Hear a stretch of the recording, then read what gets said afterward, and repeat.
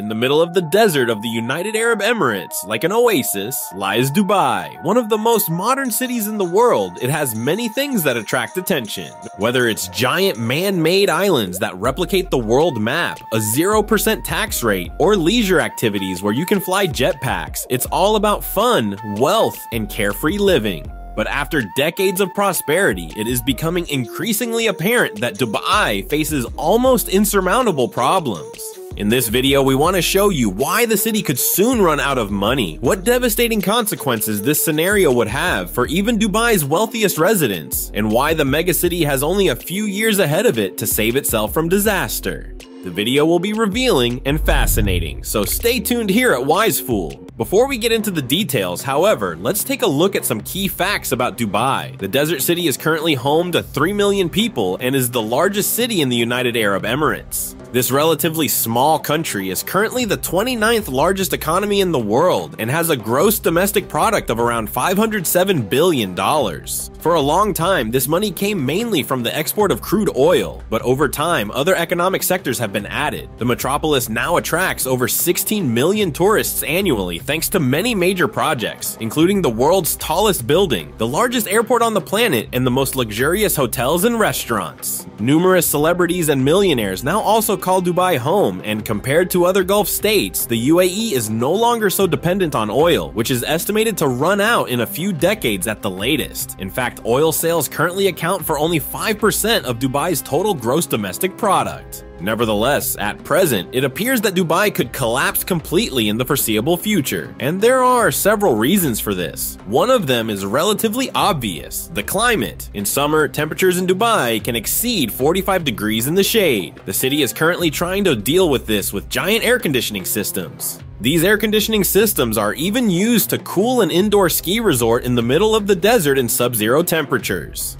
But no matter how much artificial cooling is used, there is one climate change phenomenon that cannot be stopped: desertification. Desertification means that areas of land that are already dry become deserted due to lack of rain and high temperatures. For Dubai, it means that many areas on the outskirts of the city are becoming arid and can no longer be used for agriculture or to feed the population. As a result, the UAE is already almost entirely dependent on food imports from abroad, as it simply does not have the resources to grow many types of fruits and vegetables itself. In addition, the supply of drinking water in Dubai is also getting worse and worse. On the one hand, rainfall is becoming less and less due to desertification, and on the other hand, more and more zones for the construction of water treatment plants are disappearing, as these cannot work economically in a desert.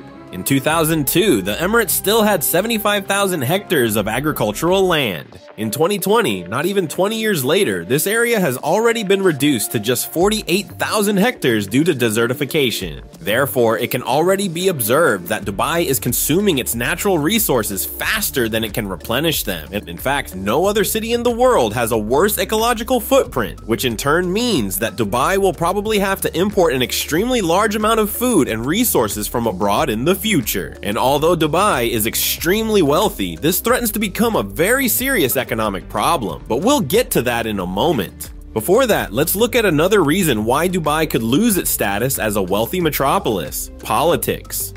Sheikh Mohammed bin Rashid Al Maktoum has ruled Dubai as emir since 2006. He is known for his power in his emirate and is careful to immediately suppress any opposing views. He did not hesitate to imprison his own daughter a few years ago. In 2020, he was even convicted of kidnapping and torture by a London court. If he continues to rule in this undemocratic manner, it could mean numerous sanctions from Western countries in the long run, which would further burden Dubai's future sustainability. Moreover, Dubai's policy is exclusively pro-rich. The fact that you have to pay zero income tax there means that as a worker, you can keep all your money, but things like health insurance, cheap local transport, and bank deposit protection are non-existent. So if you can't afford expensive doctors or a good car, you risk falling into poverty in Dubai, which brings us to the next big threat to Dubai: All in all, Dubai is not all glitz and glamour. Much of the population does not live in the glitzy city center, but in isolated, rundown suburbs. Overall, 85% of Dubai's population is made up of immigrants. Most of them work as underpaid laborers in large construction sites and live in very poor sanitary conditions in bungalows on the outskirts of the city. city. According to numerous sources, they work almost around the clock, earning very little in labor needed for the expensive life in Dubai. In fact, conditions are so bad that the suicide rate in Dubai is one of the highest in the world. Already since 2005, it is believed that over 390 workers have ended their lives because they could no longer cope with the poor working conditions. Today, almost 20 years later, this number is estimated to have more than doubled. This causes two problems for Dubai. Firstly, international criticism is becoming increasingly intense. Secondly, productivity is declining as more and more workers can no longer cope with the miserable conditions. This problem is being exploited by Dubai's competitors, but more on that in a moment. But before that, we want to address a key problem that we already touched on at the beginning, the economic situation in Dubai. Although the government started to reduce its dependence on oil quite early on, other sectors are in very bad shape, especially the extremely important real estate sector. In recent years, Dubai has built one skyscraper after another. This was made possible because investors were able to borrow a lot of money due to low global interest rates, and hoped that they would soon be selling expensive apartments and offices to clients from all over the world. However, since central banks started introducing high base rates 2 years ago, fewer and fewer potential buyers are taking loans, meaning thousands of properties in Dubai are now empty. Tihi State itself is often behind these buildings, and as a result is now sitting on a mountain of debt that cannot be repaid. But how can Dubai ensure that the property sector in particular picks up speed again, and that big companies or rich people are attracted to the city in the long term? On the one hand, the government could print new money to repay the loans, but that would also mean rising inflation. On the other hand, it could also do something that for many Dubai residents has long been unthinkable and would likely have extremely disastrous consequences. It could introduce an income tax rate. In order to provide the state with fresh money, the government could in effect require levies on people's income in order to pay off its own debt.